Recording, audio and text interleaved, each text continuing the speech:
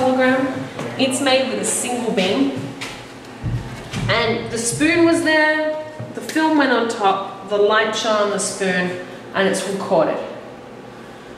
It looks like a real spoon. It is a hologram. That's not a real spoon? It's not a real spoon. Oh my god. No, I didn't.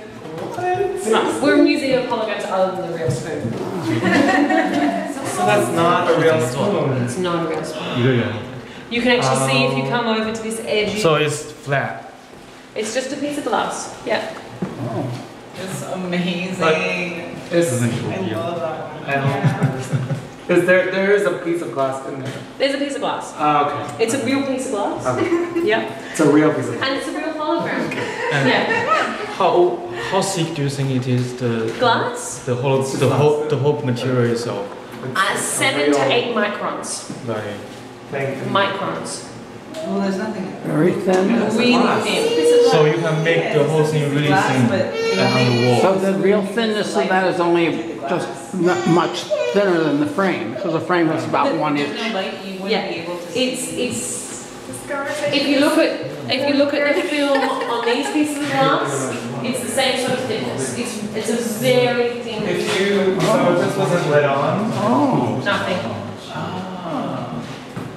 So it's actually just the film. Oh. It's just, that's all pure hologram, and that's just light. It's not being projected onto it. Wow. You can see a little bit on this edge that it's burnt into the emulsion, right at the front. Right. And that's because it's so bright there that it actually sort of And the burns.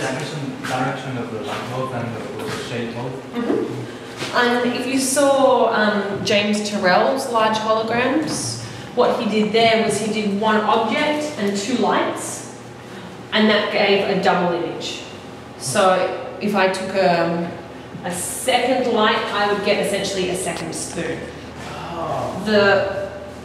I have to come right out on an angle. That would be a fun thing to do, wouldn't it? You mean on that same thing you could put another light and it would project the spoon out somewhere? No, you would just, it would get a set. Like, the more I move the light around here, the spoon would move in the relationship to it. Oh. The shadow would move too? Also, Because the relationship of the light to the image. there is no spoon. There is no spoon. There is no spoon. You want to have some food? There's still some sandwich and some I've always loved. Hi, welcome. Come in. I'm not here to have questions. What's going on with my Okay, I'm going to tell you about this piece. This piece is Charlotte in situ, and it's a piece that was made first in collaboration with Charlotte Morman, who was an avant-garde cellist in 1981. And the idea was to create a shadowgram and a feeling of Charlotte in playing her cello.